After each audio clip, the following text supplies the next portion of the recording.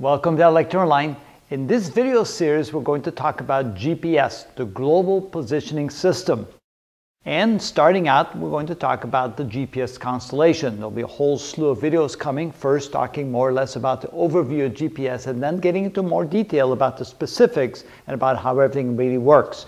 But here, let's talk about the general concept of GPS. GPS is what we call a constellation of satellites, a grouping of satellites. Currently, there are at least 32 what we call Block 2, Block 2A, 2R, or 2RM satellites in space for the purpose of providing GPS service for the American system. There's also a Russian system, a Chinese system, a European system, and India is also getting into the game, trying to put a system up there of a constellation of satellites. The American satellite is in what we call subgeosynchronous orbit in such a way that each satellite travels around the Earth exactly 2 times in each sidereal day. Now, a sidereal day is slightly shorter than a solar day. The orbital period, which is a half a sidereal day, is 11 hours, 58 minutes, and about 2 seconds. So a sidereal day is about 4 minutes short of a 24-hour period. The minimum number of satellites that is required to provide complete GPS coverage and making sure that you can get accurate GPS measurements at all times is 24. So we are safe here in saying that we have 32, which is 8 more than the minimum required. Of course, you never want to have it just down to 24 because if 1 or 2 satellites stop working, you start having some holes in your coverage and your accuracy is going to go way down. The way these satellites are situated, of course, it's very difficult to draw that here, but you can see that there's a swarm of satellites around the Earth at a distance of about 11,000 to 12,000 miles away from the surface of the Earth. They all exist in 6 separate orbits. The orbits are inclined at 55 degrees relative to the equator. Each of the 6 orbits are spaced exactly 60 degrees apart. So if you can imagine that if this is the Earth and here's the equator of the Earth, the first orbit then would be around the Earth like this at an angle of 55 degrees elevated from the equator.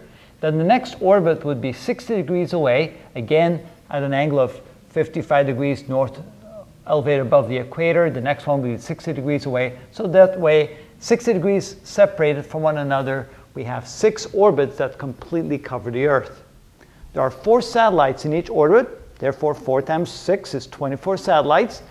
And the way that the satellites are spaced, they're not exactly spaced at 90 degrees apart from one another. It turns out that there's 2 satellites that are 30 degrees apart, then the next gap is 105 degrees, the next gap is 120 degrees, and then the last gap is back 105 degrees. Of course, then you go all the way around and come back to the first satellite.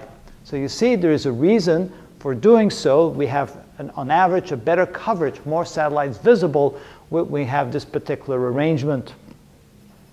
It turns out from a height of about 11,000 to 12,000 miles above the surface, which is about 20,000 kilometers above the surface of the Earth, the satellite has a visibility of about 78% of the hemisphere that would then be, pointed towards the satellite, so to speak. So it's about 78% coverage by each satellite at any given time. From a fixed position on the Earth, then if you want to know how long is the satellite visible as it goes across the sky at that particular angle. So on average, each satellite is visible from a fixed position on the Earth for about, would be 1/2 the sidereal day because it goes around the Earth twice in a day.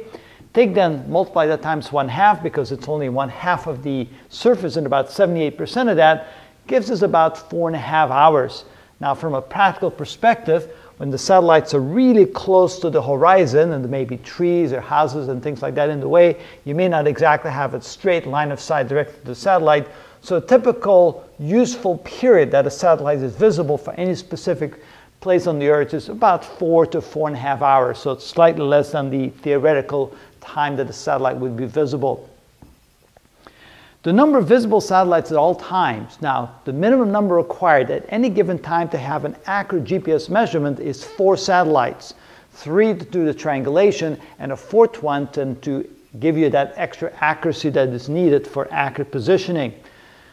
On average, if you take the 24 satellites, divided by 1/2, because you would only have them on half of the visible surface from wherever you are, and then times 78%, because it only has 78% coverage. On average, you would see about 9 satellites at any given time. Because of the differential spacing, it could be as few as 6, it could be as much as 12. But 9 is your typical number of satellites that would be visible at all times. You know that it never is going to drop below 6, and since we need a minimum of 4, the system is always there with plenty of satellites for us to look at to be able to get coverage. Now, of course, GPS is used for a number of things. A lot of military applications and also a lot of civilian applications. All aircraft, civilian aircraft, like to have GPS location where they're at. People nowadays, we want to have GPS location via our cell phones. We put them in our cars. We put them everywhere we want to go. We can always tell exactly where we are and where we need to go by only just plugging in whatever address or GPS coordinates we want to go to. So it's really a universal technique now to find any place on the Earth. And there's also, of course, a lot of military applications. So we're going to go ahead and look at a lot of the ways in which GPS is used, how it works, how the codes work, what kind of signals are sent, and so forth. So if this is something you're interested in, stay tuned. We have a lot more information for you coming up in these videos.